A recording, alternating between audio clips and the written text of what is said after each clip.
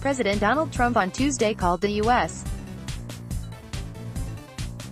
Supreme Court's 5-4 ruling in favor of his administration's travel ban a tremendous victory for the American people and the Constitution. The Supreme Court has upheld the clear authority of the president to defend the national security of the United States, the White House said in a statement.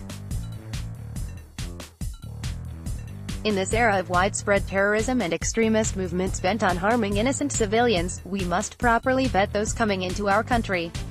This ruling is also a moment of profound vindication following months of hysterical commentary from the media and Democratic politicians who refuse to do what it takes to secure our border and our country, the statement continued.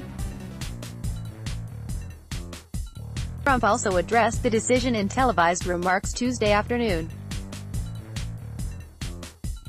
"You just have to know who's coming here," he said. The president went on to mention MS-13, a gang that culls members primarily of Guatemalan, Salvadoran and Honduran backgrounds, countries not included in the travel ban.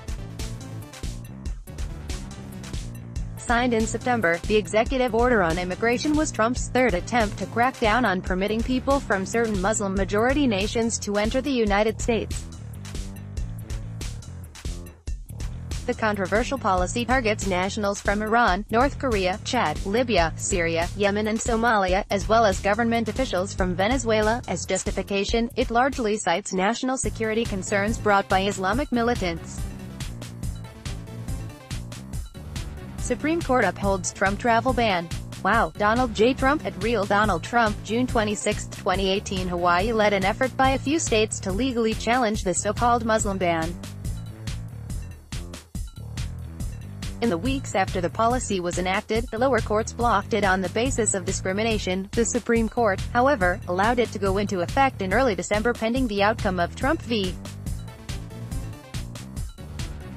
Hawaii, where the state argued that the policy was unconstitutional. Chief Justice John Roberts said in his majority opinion that the government has set forth a sufficient national security justification to survive rational basis review.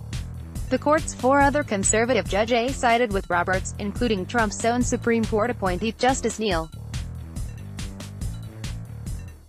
Gorsuch. In the minutes after the Supreme Court decision was made public, the president reacted over Twitter, writing, "Wow, the court's four liberal justices dissented. In their minority opinion, Sonia Sotomayor and Ruth Bader Ginsburg said the ban is based in religious discrimination and simply masquerades as a matter of national security." They cited Trump's history of anti-Muslim sentiment, even before being sworn into office. Then-candidate Trump stated that, "Islam hates us," warned that, "We're having problems with the Muslims, and we're having problems with Muslims coming into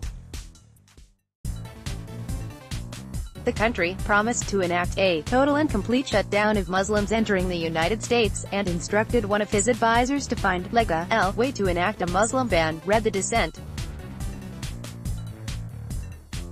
Trump's first version of the policy, affecting people from 7 majority Muslim countries, was enacted just 1 week after his inauguration and caused chaos at airports as travelers were not given time to anticipate the change. Protests erupted around the country, facing numerous lawsuits. Trump enacted a second, revised ban in March, restricting entry by people from 6 countries, this time not including Iraq. It faced similar challenges in lower courts, prompting the third iteration around 6 months later. This story has been updated with additional comment from Trump. Related coverage. Supreme Court rules 5-4 in favor of Trump's travel ban. Trump's family detention policy will cost billions of dollars. That ICE doesn't have intern who yelled F***KU as Trump walked through Capitol suspended. Download. Do you have information you want to share with HuffPost? Here's how.